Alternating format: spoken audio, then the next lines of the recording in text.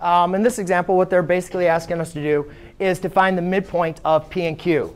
So to find the midpoint of P and Q, basically, ladies and gentlemen, what we need to make sure we know how to do is, first of all, the midpoint formula.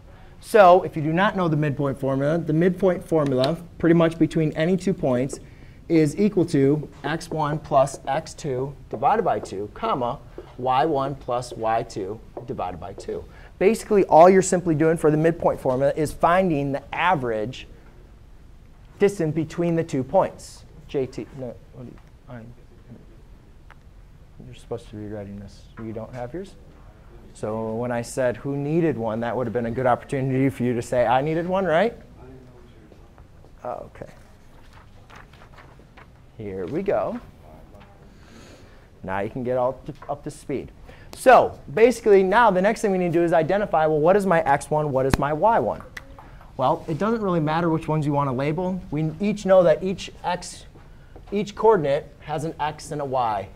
Each coordinate point has an x and a y coordinate, correct? So basically, it doesn't matter which one you do. Just make sure you guys label them not like that.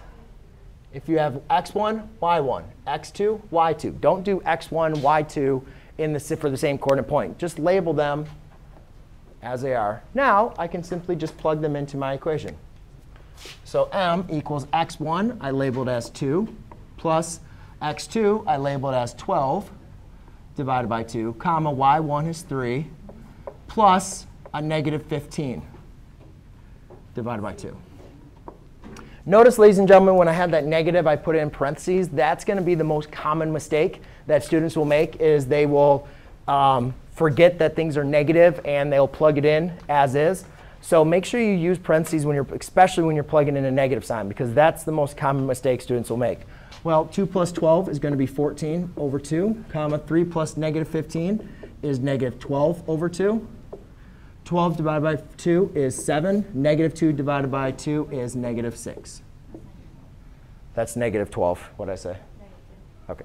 Negative 12 divided by positive 2 is negative 6. Cool.